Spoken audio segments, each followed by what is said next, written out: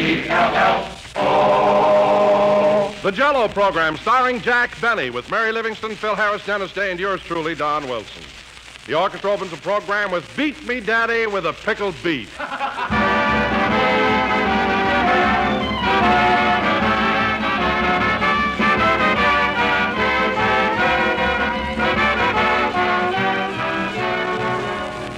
Did you ever go out into an orchard, ladies and gentlemen, and pick fresh, ripe fruit right off the trees?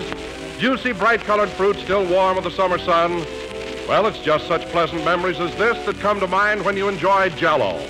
For Jell-O actually rivals the real ripe fruit itself, both in color and refreshment. Jell-O's gay, scintillating colors make Jell-O a tempting and attractive dessert. A dessert that always adds lots of charm and good cheer to every meal. And in Jell-O's full-body, tantalizing flavor, you experience a delight that's simply unexcelled. A tangy goodness that you'll insist on enjoying again and again. So get Jell-O tomorrow in all of Jell-O's 6 delicious flavors: strawberry, raspberry, cherry, orange, lemon, and lime. Just one taste of this grand treat, and you'll know right away why rich, shimmering, genuine Jell-O is America's favorite gelatin dessert.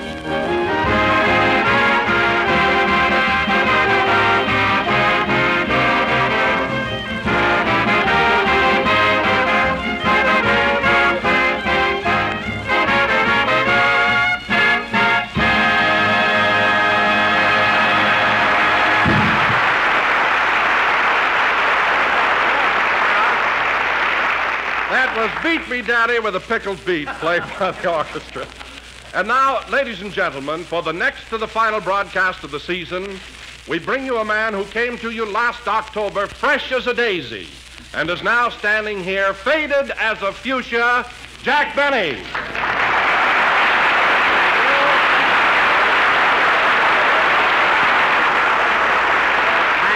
Thank you. Jell-O again, this is Jack Benny talking. And Don, I'm sure glad we've only got one more program to do. After 35 consecutive weeks of broadcasting, I'm worn out. Boy, I'm all in. Oh, Jack, radio isn't as tough as all that. When you come right down to it, you only broadcast one day a week. I know, Don, but think of all the preparation, the jokes, and the new ideas I have to have. Tell you, I'm exhausted. Well, you've got writers, haven't you? You mean corn and pone?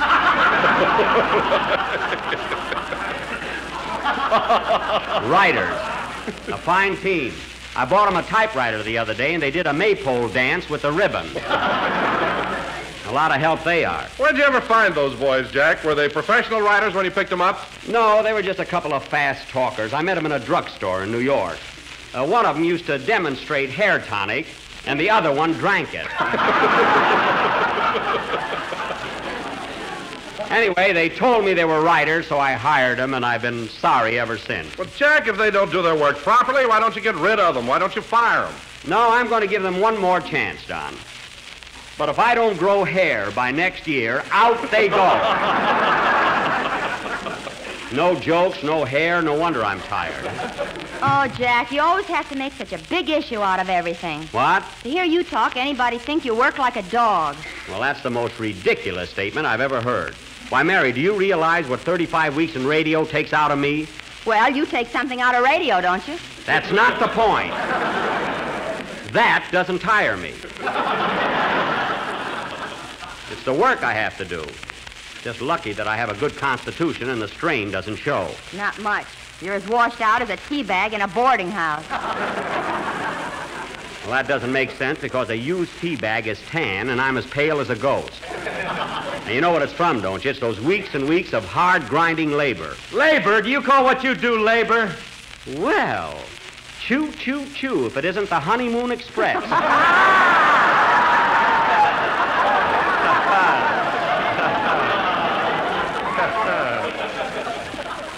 What did you say, baby? That's what she calls them, folks. What did you say? Look, Jackson, I've been listening to this chatter, and I don't know what you're beefing about. You only do one broadcast a week, don't you? Yes, but I... And that runs a half hour, right? Yes, but I get more lines than anyone else on the program. That's because you buy more hair tonic. Mary, I'm talking to Phil. And another thing, Jackson, out of that half hour, Don Wilson does 2 commercials. Yes, but... And Dennis Day sings a song. I know, but... And the boys and I do 10 minutes of music. You do 10 minutes of. Let's not classify it.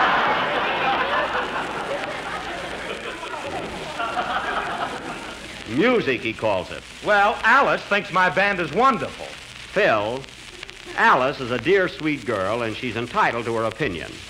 But love is blind, and in this case, also deaf.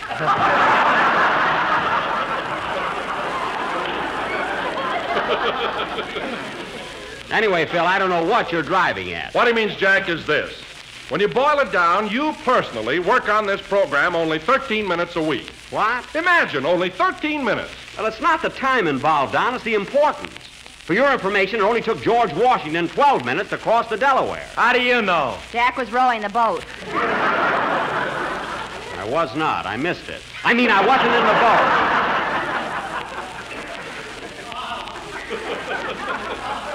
Now, let me tell you guys something else. Hello, everybody. What's all the excitement? Oh, this gang. Hello, Dennis. What's the matter? Jack's complaining because he has to work 13 minutes a week. Oh, where's he working?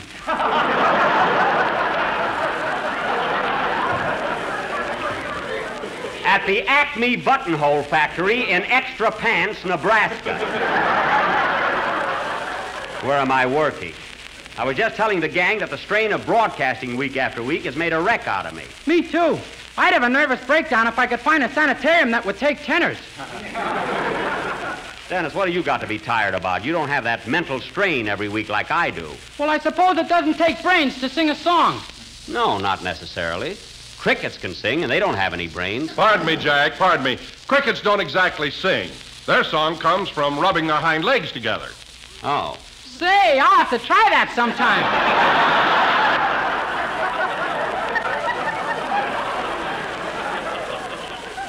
Do, Dennis, and let me know how it comes out. Meanwhile, let's have your song in the old-fashioned way. We're about ready. Okay. What's it going to be? I'm going to sing You and I, a brand new number written by Mary Beth Wilson. That's Meredith Wilson. He's a conductor on the Maxwell House program. Oh. Now go ahead. Hold it a minute. Come in. Mr. Benny, Yes. I wonder if your writers would sell me a bottle of hair tonic. I imagine they would. Do you want to grow hair? Yes, I'm tired of the wind and the rain in my scalp. Oh, get out of here. You know, every time I see his head, I feel like sticking my finger in his ear and bowling.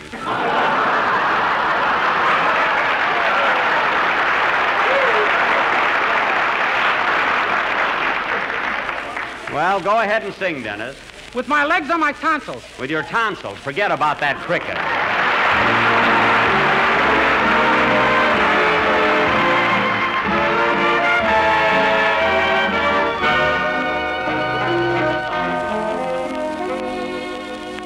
Poet and musician sing the same old tune to the sweethearts that come and go. Let your intuition, aided by the moon, tell you little things a poet doesn't know. Darling, you and I know the reason why a summer sky is blue. And we know why birds in the trees sing melodies too, and why love will grow from the first hello until the last goodbye. So to sweet romance there is just one answer. Why love will grow from the first hello until the last goodbye. So to sweet romance there is just one answer.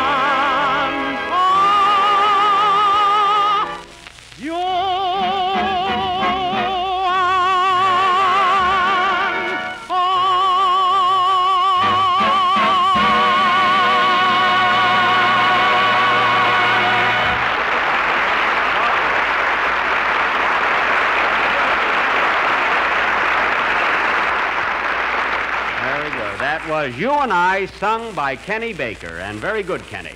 You know, a song like that is especially good for your type of... Kenny Baker? I'm Dennis Day, ain't I? What? Oh, certainly. What's the matter with me? See, fellas, I'm so tired and nervous, I don't know what I'm talking about. You guys think I don't need a rest. You're all so smart. And now, ladies and gentlemen... You're not mad because I'm not Kenny Baker, are you? No, Dennis. I'm just confused, that's all. I'm irritable because I'm tired. And now, ladies and gentlemen... If you think Kenny Baker can rub his hind legs together, why don't you get him?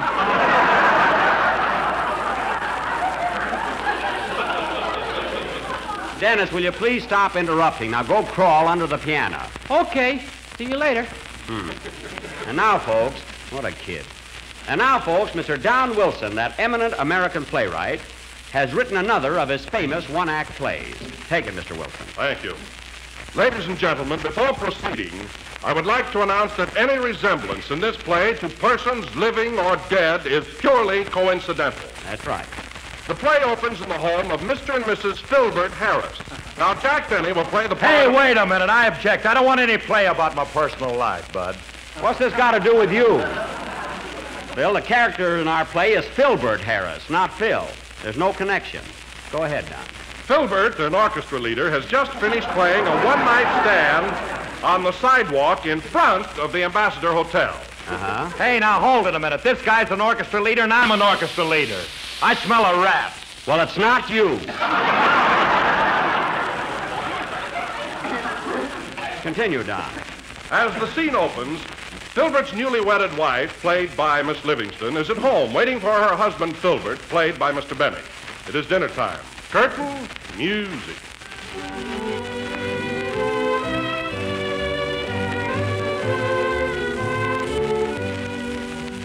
Oh, dear, I hope Daddy isn't late. I prepared this meal for him with my own little hands. Gosh, look at that salad. I wonder if the lettuce goes under the tomatoes or over the tomatoes. Oh, well. That must be Baby now. Come in. Well. Hiya, honey. Are you jiving? Are you on the beam?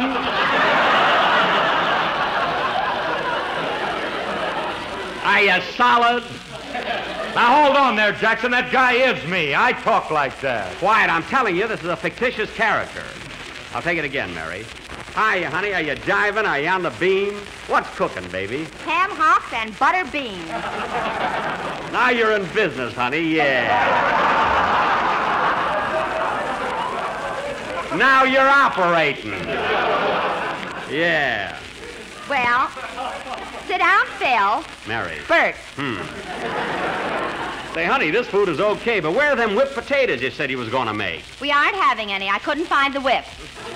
Nice going, honey. That's a Lulu. You're in there punching, Alice. Alice? Now I got you. That's my wife's name. Phil, this Alice is A-L-Y-C-E. How does your wife spell her name? Well, wait a minute. I'll call her up. Believe me, it's A-L-I-C-E. There's no connection. Go ahead, Jack. It's your line. Oh, yes. Say, honey, are we having black-eyed peas with candied yams for dessert? No, baby, we're having Jell-O. Jell-O? Well, doggone, dish me, honey, dish me. Yeah. Not till you've had your ham hock. All right, baby, I'll eat them ham hocks, but I'm going to save plenty of room for Jell-O. Yeah.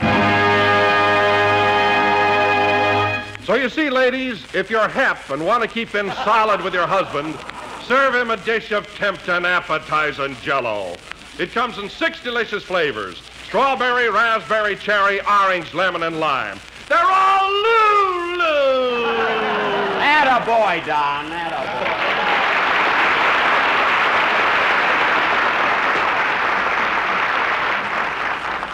There, you see, Phil, aren't you ashamed of yourself? That play had absolutely no connection with you. Well, I wish the quiz kids was here so I could check on that. Don't worry about it. Well, Don, that was a very original playlet. And incidentally, while we're on our vacation, why don't you write up a few more for next season? I'll try to. By the way, Jack, speaking of vacations, what are you doing this summer? You going out of town? Well, Don, I intended to go to one of those big fashionable resorts. You know, where you have to dress for dinner and throw your money away. But I changed my mind. You know how Jack hates to dress for dinner. So instead of that, Don, I intend to rough it. I'm going to a little place in the high Sierras called Eagle Nook Lodge and just fish my head off. It's way, way up in the mountains. How high is the place, Jackson? $3 a day. Oh, you mean the altitude? The altitude. It's about 7,000 feet, but it's ideal for me. Just give me a mountain stream and a fishing rod, and, brother, those trout better watch out. Oh, sure. You wait and see. You couldn't catch a herring in Lindy's with Abe Lyman for bait.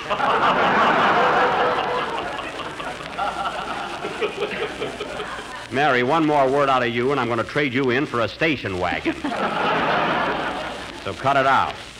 Well, so much for my vacation. Now, how about a number, Phil? Okay, Jackson. Oh, Jack, I meant to ask you, who's taking over our show for the summer? Well, Don, the sponsor has a brand new program lined up called Regular Fellas. And it's adapted from Gene Burns' famous comic strip of that name. You know, Pudd'nhead Duffy, Jimmy Dugan, and all those kids. Oh, yes. Well, that sounds like it ought to be a lot of fun. It'll be a swell show, Don, and I wish Regular Fellas a lot of luck on their summer series. Well, go ahead, Phil. Let's have your number.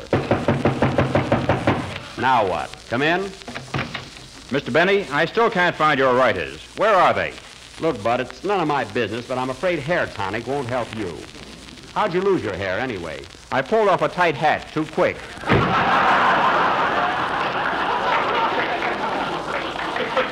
Hair tonic. What that guy needs is a mop with a part in it. Play, Philip.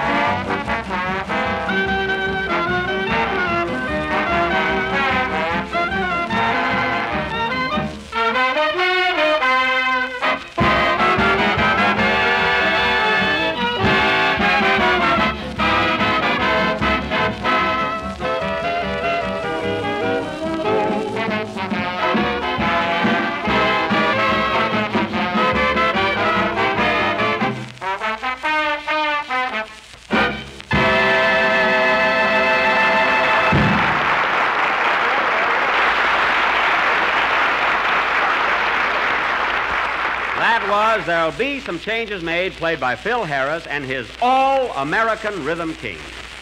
American Rhythm Kings meaning a perfect description of this outstanding musical organization, and all meaning I take it all back.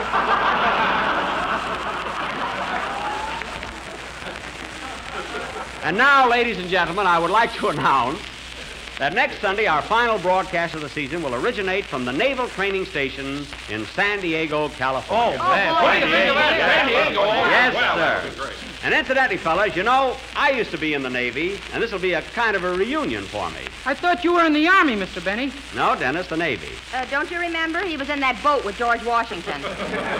Mary, I take an oath I never even knew George Washington. Please believe me. But no kidding, fellas. Sometimes I regret ever having left the Navy. Gee, with that blue suit and my blue eyes, I was really something. You really liked the service, huh, Jack? I certainly did, Don. And I was getting along swell. Who knows, if I'd have stuck, I might have been an admiral today. With my chest just covered with medals. How could you hold him up? Mary, I really need a station wagon.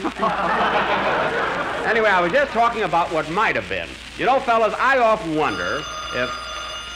I'll take it. Hello? Hello, Mr. Benny. This is Rochester. Oh, what do you want? Boss, if you don't get our boat out of the house, I'm leaving. That man's getting crazy every day. Oh, for goodness sake, you're always worried about Mr. Billingsley.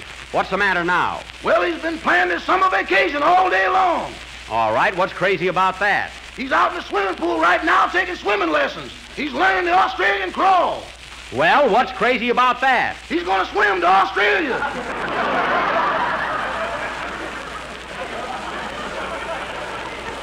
Now, that's ridiculous. Mr. Billingsley is obviously kidding you. He can't be serious about swimming to Australia. Oh, he means it, boss. He told me to meet him at the dock at San Pedro early tomorrow morning. Oh, my God. What does he need you for? He wants me to hit him on the head with a bottle of champagne.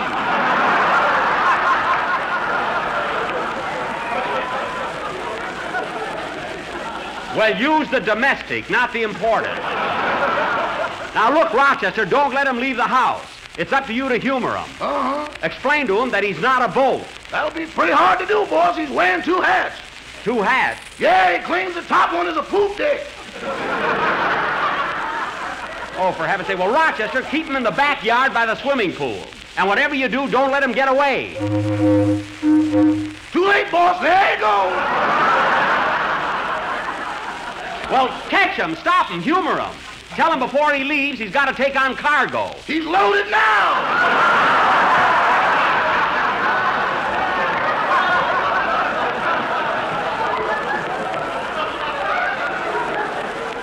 Well, Rochester, do something. Lock the front door.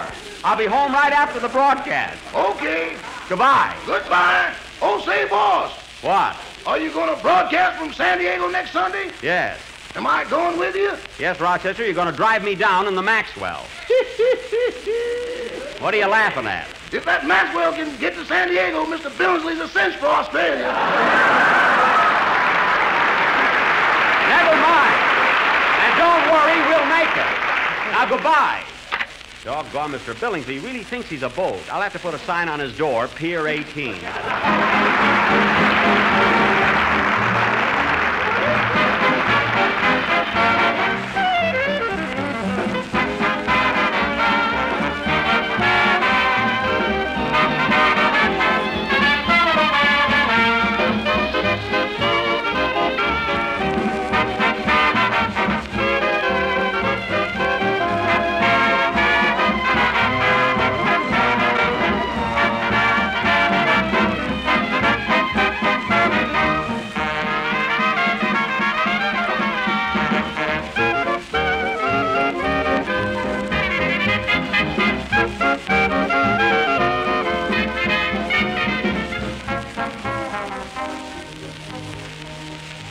Ladies and gentlemen, we have saved a few minutes of our program this evening to bring you a message from a distinguished guest, one of the nation's outstanding Americans. A call has gone out, a call which concerns the very defense of America, one which affects vitally the morale of the 1.5 million men already called to the colors.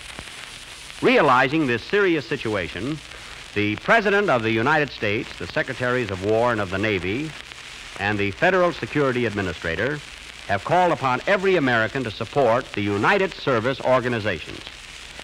Mr. Thomas E. Dewey has been drafted as National Campaign Chairman of the USO. So, ladies and gentlemen, I have the honor and pleasure to present at this time the District Attorney of New York City, Mr. Thomas E. Dewey.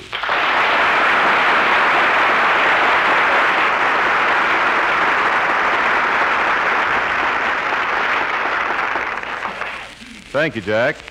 Ladies and gentlemen, I'm mighty happy to be with you tonight. Now, Jack, after that fine introduction, I'd like to ask you something. What do you know about the USO? Well, Mr. Dewey, I think, well, let's see, it's got something to do with soldiers or sailors. You know, if I'd have stayed in the Navy, I might have been an admiral today. Admiral Benny. I know, Admiral. I heard your program. Oh.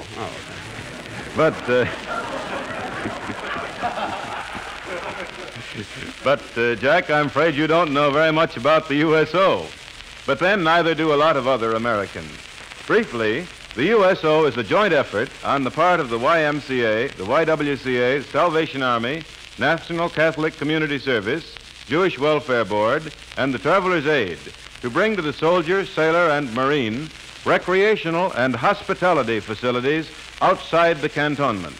Oh, so the USO doesn't work in the camps themselves? No, Admiral. I mean, Jack. Yes.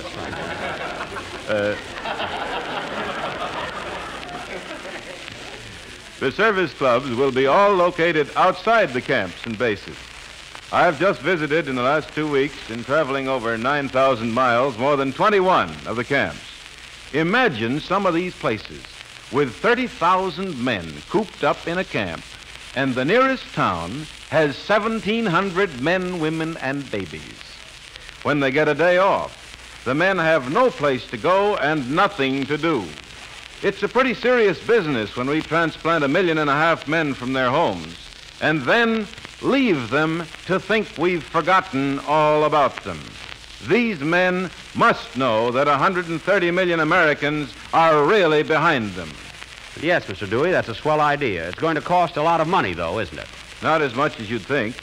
With the help of every real American, we can do a grand job for a little more than $10 million. Well, but that won't build recreational centers, will it? No, the federal government is supplying the buildings. It's up to the USO to get the funds to operate the clubs. Well, how are you going to get this $10 million? In every community in the United States, right now, the USO is organizing an appeal for funds. On June 3rd, the drive starts with a broadcast from every part of the country to dinners all over the country. Every American, regardless of his views on foreign policies or anything else, can unite on this job and through the USO get behind his own defenders. Thank you, Jack, and thank you, ladies and gentlemen.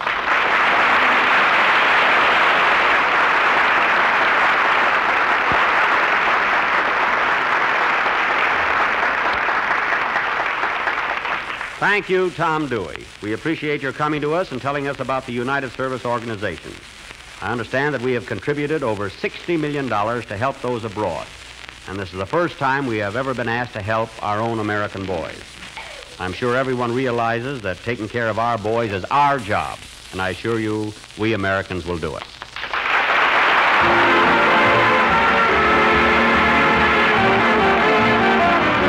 Here's a grand dessert, ladies and gentlemen, that's not only delightfully unusual, but unusually delightful. A real novelty and a real treat. It's Jell-O's latest dessert triumph, Jell-O Shallow. Something mighty good the whole family will enjoy. It's inexpensive, too, and of course, like all desserts you make with Jell-O, easy to prepare. Simply make up a package of cherry Jell-O as you usually do and chill until slightly thickened. Next, hollow out the centers of a dozen cupcakes and fill with the slightly thickened Jell-O. Then chill until firm and serve with a topping of snowy white whipped cream. And just watch the family response to this tempting new dessert surprise. So different and so delicious. Get a package of cherry Jell-O and make up this swell dessert. You'll find the cherry Jell-O, like strawberry and raspberry Jell-O, has a new improved flavor obtained by using a natural flavor base artificially enhanced. And this means a flavor that's better than ever. A rich, distinctive goodness that you find only in genuine Jell-O. So treat yourself to a new treat. Tomorrow night for dinner, serve Jell-O Charlotte, a luscious combination of dainty cupcakes and shiny, ruby red cherry Jell-O.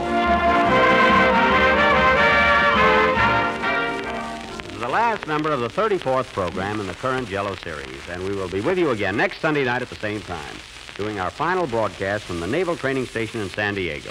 And after that, be sure and tune in every Sunday night to our sparkling summer show, Regular Fellas. Oh, Mary. Yes, Jack. I'm all in. Will you say good night for me? Sure. Good night, folks. Thanks. Here's a snappy new dessert, Ginger Snap Ice Cream. Where do you buy it? Well, you can't buy it, but you can make it right in your own automatic refrigerator with Vanilla Jell-O Freezing Mix. Just take a can of Vanilla Jell-O Freezing Mix and make up a freezing tray full of smooth, luscious, homemade vanilla ice cream. Then, when you stir it, add 3/4 of a cup of golden, spicy ginger snaps broken into bits. Making it at home is the easy way and the only way. So get Vanilla Jell-O Freezing Mix tomorrow. This is the National Broadcasting Company.